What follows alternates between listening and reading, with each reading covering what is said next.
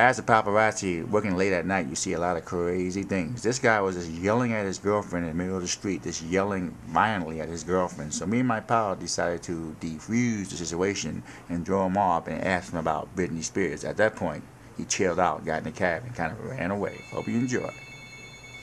Chill out, homie. It ain't that serious. I'm sorry, I get kicked out because your little fucking friend got me kicked out. Your little buddy.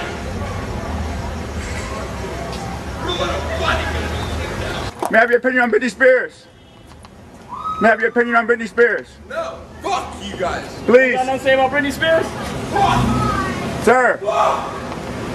You have an opinion on Britney Spears? What's up, lady? Sir! Your opinion on Britney Spears? No.